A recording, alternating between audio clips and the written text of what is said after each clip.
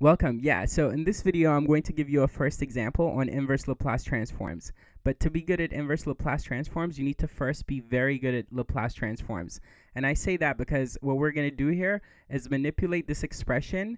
And in its manipulation, when we see a familiar Laplace transform appear, we need to be able to recognize it. So basically, we need to break this up into recognizable Laplace transforms. That's why it's very important to first be good at Laplace transforms before you work on inverse Laplace transforms. With that said, what we're given is this here, yeah?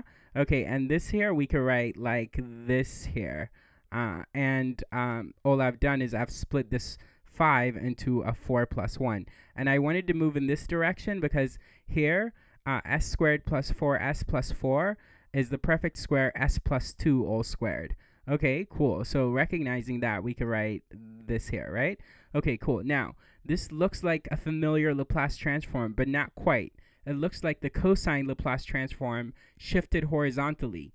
But in order for us to claim that this is the cosine Laplace transform shifted horizontally, we need to have a plus 2 with this s in the numerator. So what do? Well, we just put a 2 in the numerator and make up for it by subtracting a 2.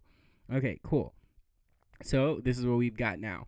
Now, we're going to next split this quotient over this minus sign here. So that means that we first write this here, and then next in the second quotient, we're going to factor out the minus 2 in red and write that the second quotient is this here. Yeah? Okay, cool.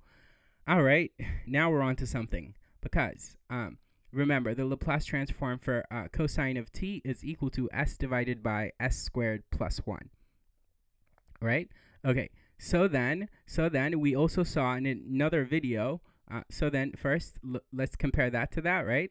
But we saw another video that if we take the Laplace transform of e to the at and multiply it by cosine t, that amounts to a horizontal shift by a of the Laplace transform of cosine. So this here up here is the same thing as s minus a divided by s minus a all squared and then plus 1, right? Okay, cool. So then knowing that, we see that this here is s minus a minus 2. So a is negative 2. And therefore,